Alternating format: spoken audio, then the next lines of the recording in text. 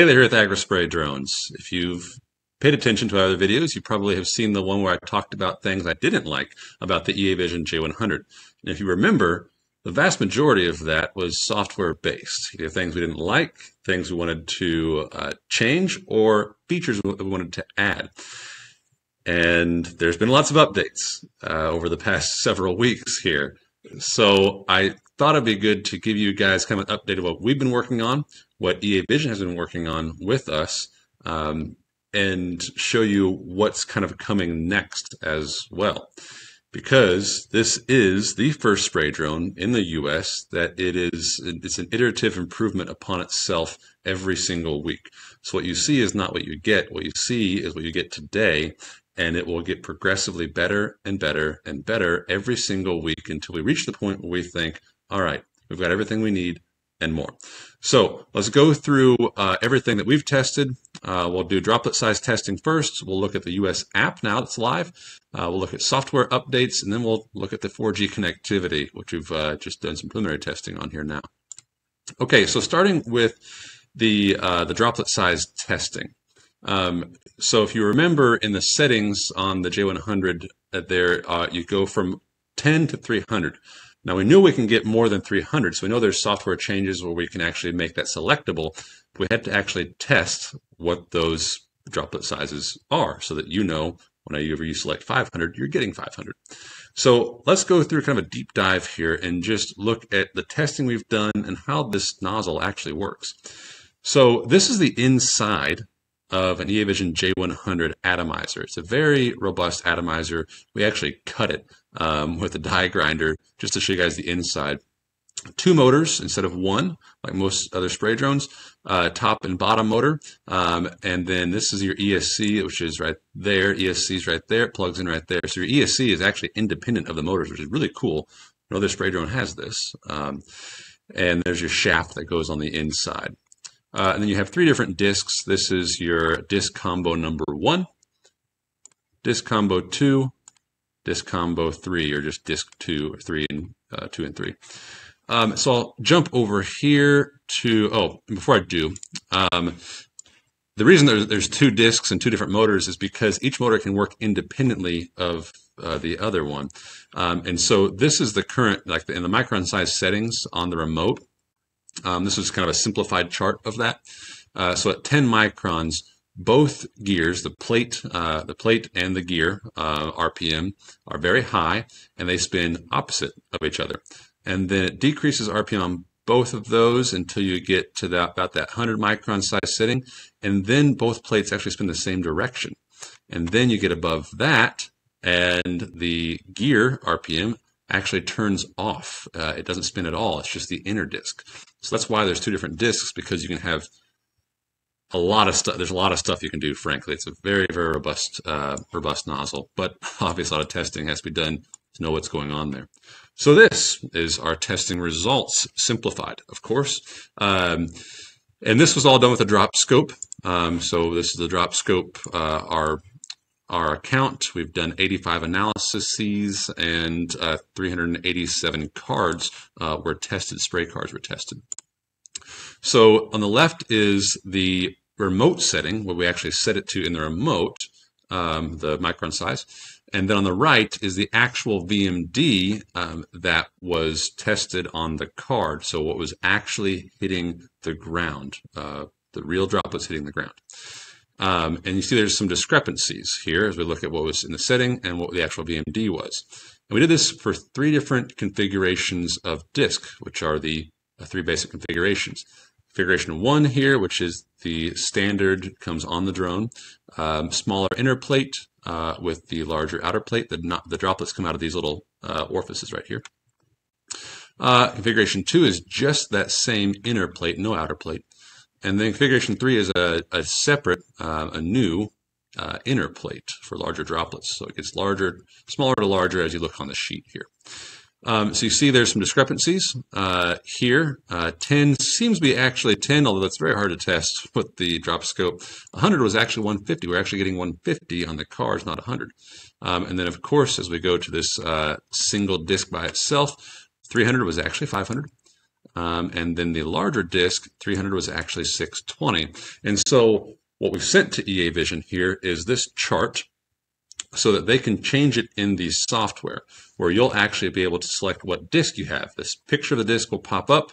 You select what disk you have, you confirm that is installed, and then it changes your scale. So the scale that you'll see on the remote will not say 10 to 300 when you have this disk selected. It'll say 130 to 620. And this is actually tested here in the US, the droplets that are hitting the ground. So you can have a high level of confidence, given the weather conditions, of course, and product type, that this setting here is what you're going to be getting whenever you select it. Okay, and then we did have a partner here in the industry do some other testing for us using kind of a spectrometer, I think, laser, some kind of a thing. I don't know the details on that 100% right now. But this right here shows you with that one basic inner disk without the outer disk, what the drone is actually doing at these different volumes, output volumes, and what it was set to right here. So there you see, obviously, yes, it is higher. We're getting over 500 at the highest setting. So that's Droplet update there, and this will be updated in the remote in due time. Okay, so next let's look at the US app. I'm going to jump over here to my screen. You're looking at my phone right now. So this is an app. It is a web app. So you actually, well, all right, you can see my kids here. So, or at least one of my kids. So if I select right here, EAVision CRM, and then it pulls it up, and there you go. So the US app is live. The server is on the AWS platform here in the US. Now, just because it's live does not mean that we're done changing it. There will be changes and updates, some wording and some translations and some functionality will continue to be updated, but it is live, and you can actually now make your own account. At the bottom there, do you have an account? No? Sign up. There you make your own account. This is basically kind of like your smart farm equivalent here. You've got, all your different, operation overview, how many acres you sprayed, all that kind of stuff. Some of the functionality for like the actual what you spread and sprayed is not loaded into the system just yet because of the transition from Chinese to US app. Okay, and then over here we have our different apps that we can use within the system. Plot management. Loads up all of our different plots. You can zoom into those and get down to an actual plot. There you go. Select those and see the flight records and all that kind of stuff there. You can actually map, so you can create your map source with Google. So you can actually create your own map or boundary. We've got team management in here. We've got demand manager, which is basically kind of like our different, I guess what you would call your work orders, right? Your different work orders for your different clients. All that can be set up in here. Operation manager, this is things we've actually, flown and sprayed and whatnot. You can click on that, and there you see your applications. So a lot of this stuff is good, is live, is working. Some of this stuff is being changed and updated as we go, but all housed in the US on a US server, available on your phone, and let's see, yeah, and also available on a web platform as well. So really simple. I think that's all I've got there.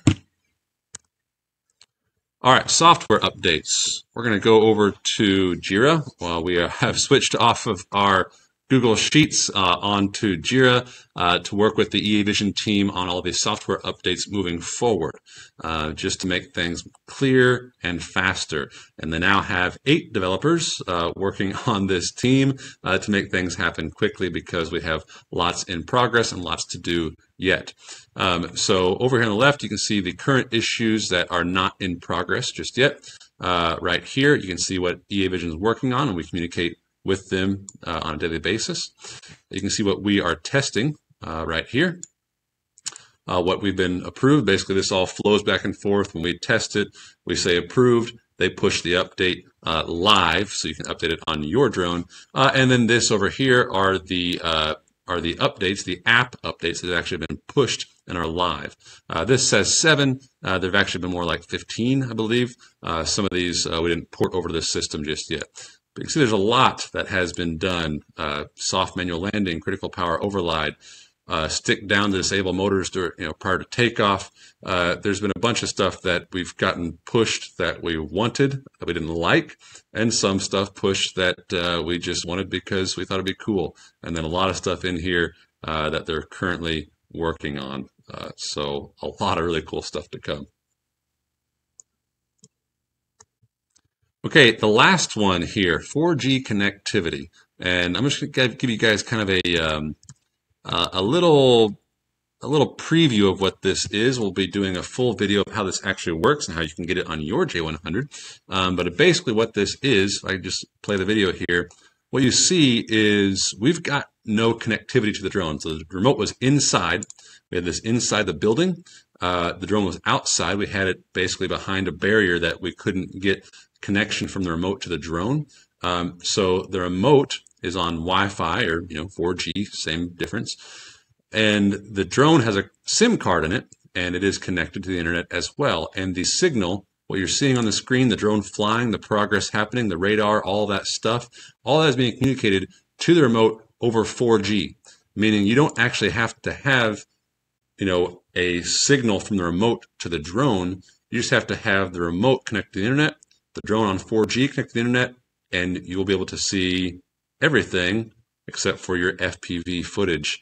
So we'll be doing more testing on this, showing you guys what the limitations are, what you can and can't do in the very near future. Stay tuned for that.